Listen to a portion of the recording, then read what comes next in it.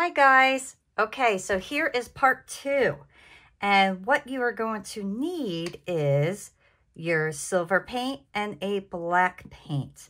I have Shine a Silver and I always try to use this particular paint because it dries fast and it works beautifully and I just love it. So I'm just going to lay out some of my paint and get my paintbrush.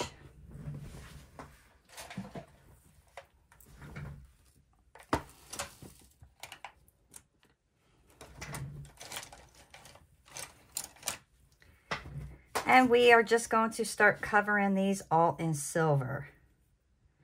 Do not worry if you get some of your stone because we can clean that up.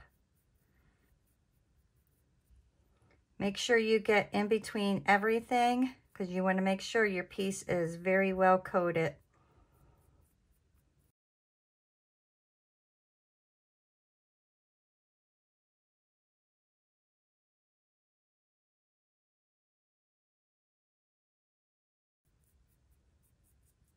All right, set that down, let that dry. These pieces will dry quick if you are using this particular paint because this paint dries real nice and quick. I just want to make sure that I'm getting in between each one of these little like teardrops or raindrops because there's like little hidden cavities there that sometimes you can easily miss.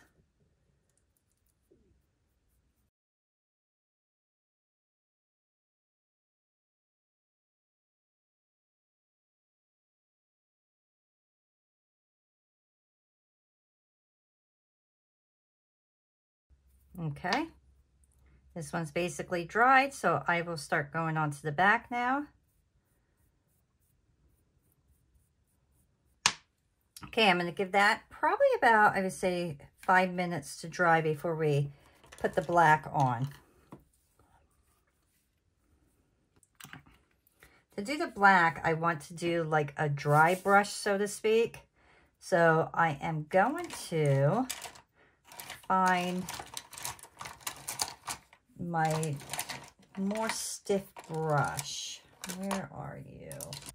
Okay, so I have my stiffer brush and I am just going to take my black paint and I am going to try to get most of that black off.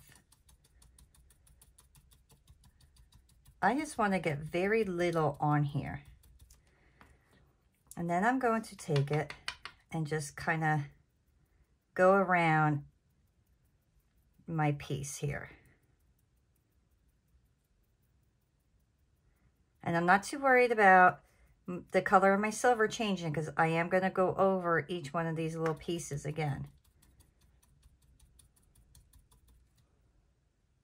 I just want to shadow and make certain areas pop out more. So here I want to make sure that black gets right into those lines.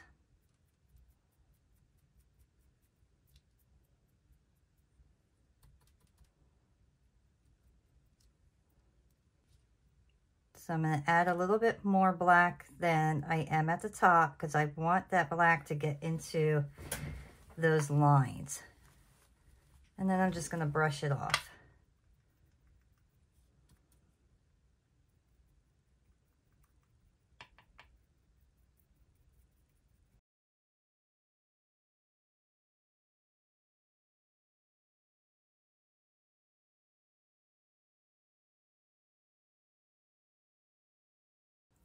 Okay, now I just want to once again make this where very little black is on here.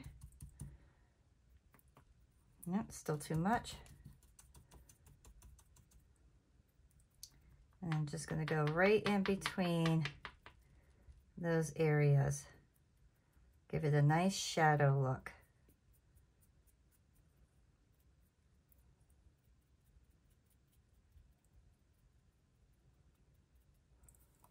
I'm going to go back into my silver. And then just go over my little raindrops or teardrops.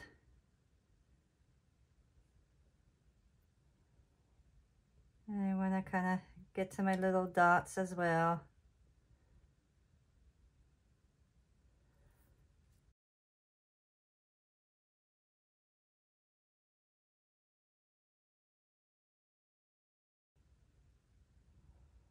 Okay, now I am just going to lightly go right over and kind of brush my silver over the ends, because I want some of the black to show, but I don't want all of it. So I just want to do like a nice little brush over it to kind of highlight the edge, because I don't want it to be so dark.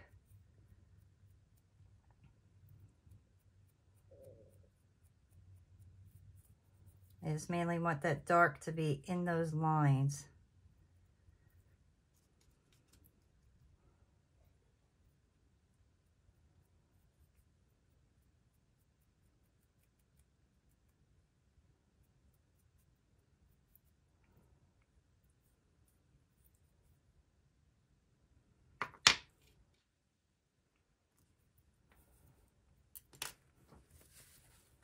And then just carefully do a little brush,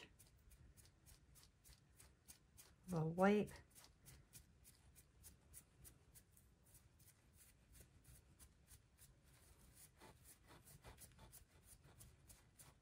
I want this to have kind of like an old antique look to it.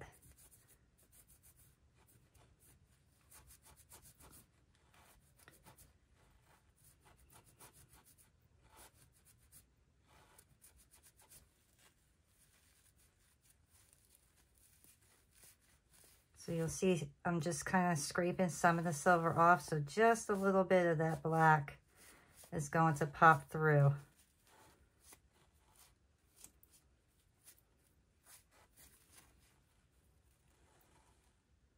So it almost has like a little tarnished look to it.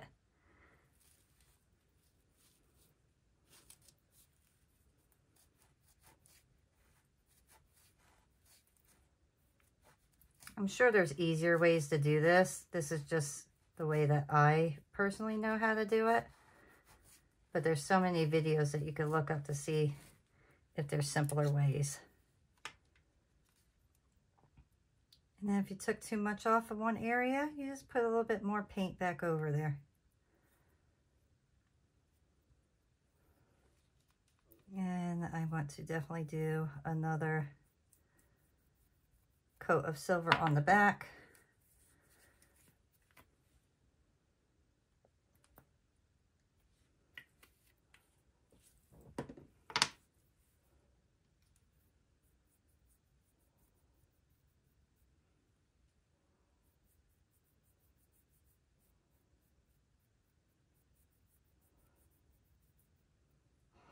And we can take a little bit of black and kind of just tarnish that up as well. I like to use my fingers for a lot of things.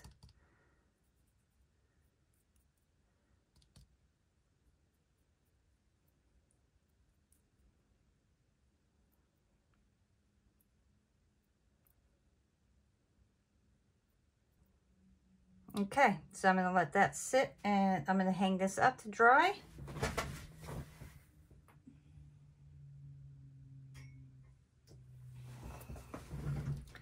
And then I'm going to go on to my next part.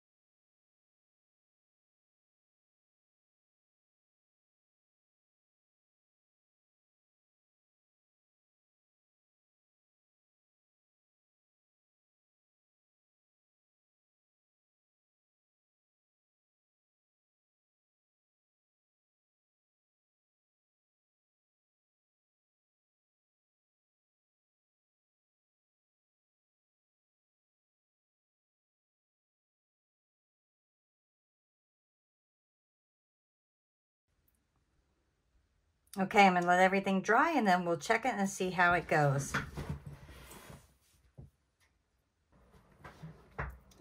All right, guys, so my pieces are completely dried and I am super happy with them.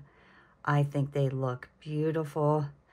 They have like a nice antique look to them where they're not all just bright silver. They do have some of that shadowing going on. And you can see with each piece how nice they are going to look.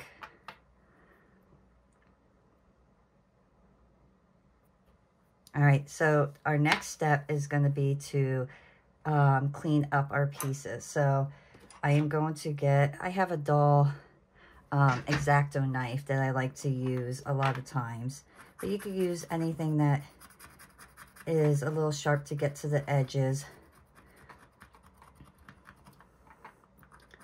And I don't do my entire piece like this. I just get my edges because the little point here will get right in next to your noodle, which just makes it easier.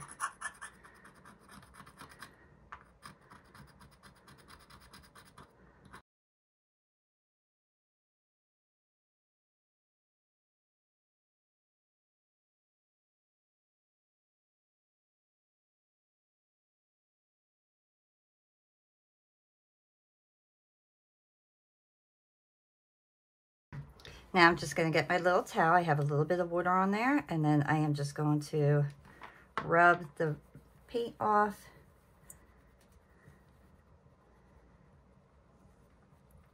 The reason I use the scraper is because it's easier to get to the sides than using the towel.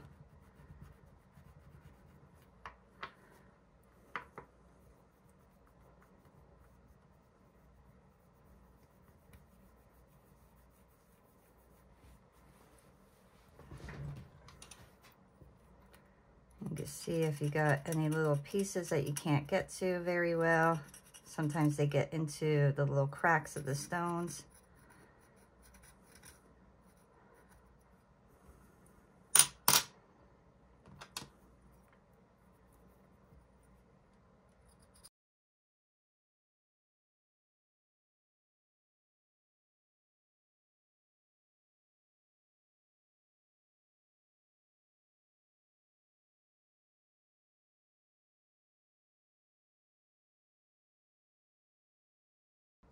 Okay, so check your piece, make sure everything is exactly the way you want it. I did rub off a little bit of paint, so I'm going to just do a little tiny touch up there.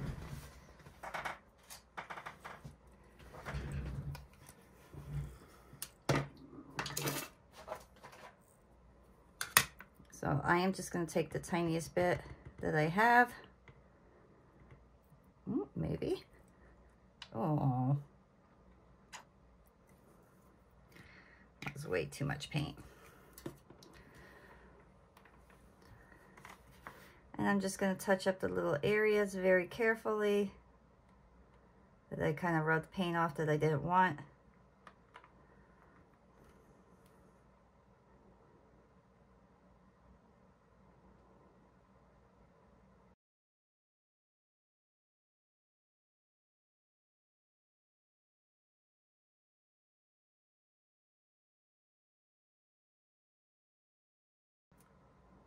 Okay.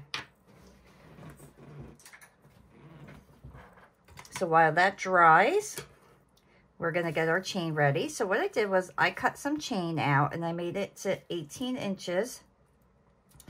And then I put on my little lobster claw clasp.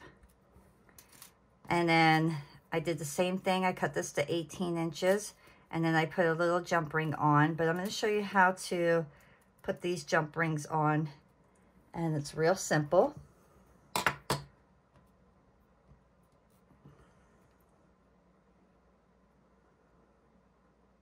So you just take your piece and you open it.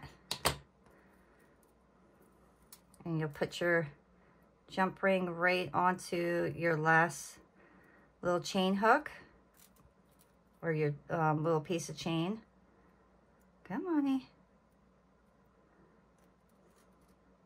My piece is stuck there. There we go. Let me open this just a little wider. I think that's the problem. And I'm just going to place it onto my end piece and close that up.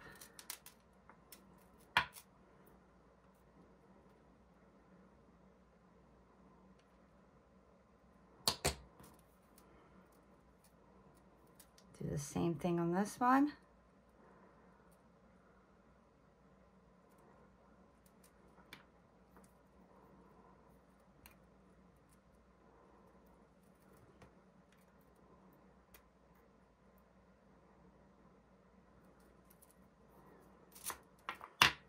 And then I have two other jump rings that I will attach all my pieces to. Oops, these are small.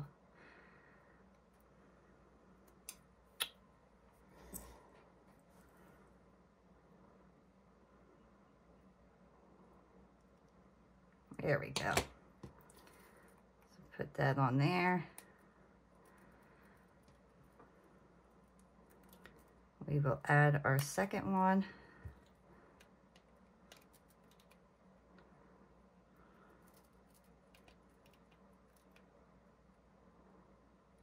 Close that.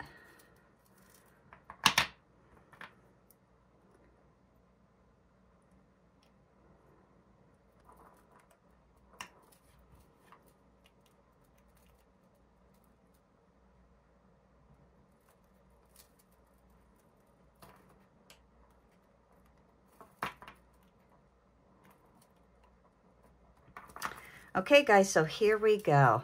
Here is our gorgeous necklace. I mean, you want to talk about a statement piece? This definitely is one. And remember, if you have bigger stones like this, you can really make a beautiful piece. It does not have to be a flat stone. You could use just about any stone to make a beautiful piece of jewelry. If you do decide to make this, share it with me on my Facebook page. It's Share Bears Gifts, Polymer Clay Community. I love to see what you create. And if you like this video, please give me a thumbs up, subscribe, and I will see you guys next time. Bye.